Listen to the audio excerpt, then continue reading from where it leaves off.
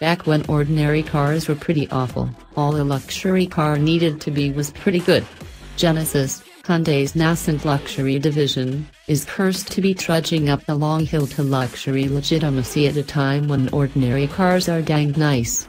And that includes a lot of dang nice Hyundais being sold right alongside the Genesis vehicles in stores with big Hyundai signs at front.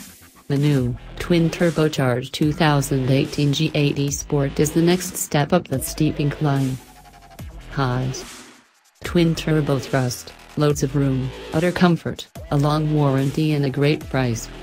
Lows.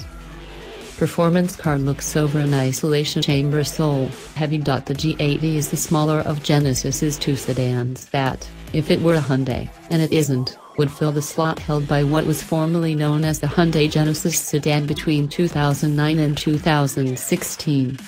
In fact, the G80 is the same car introduced for the 2015 model year as the second-generation Hyundai Genesis sedan. The mostly superficial transmogrification into the G80 took place heading into the 2017 model year.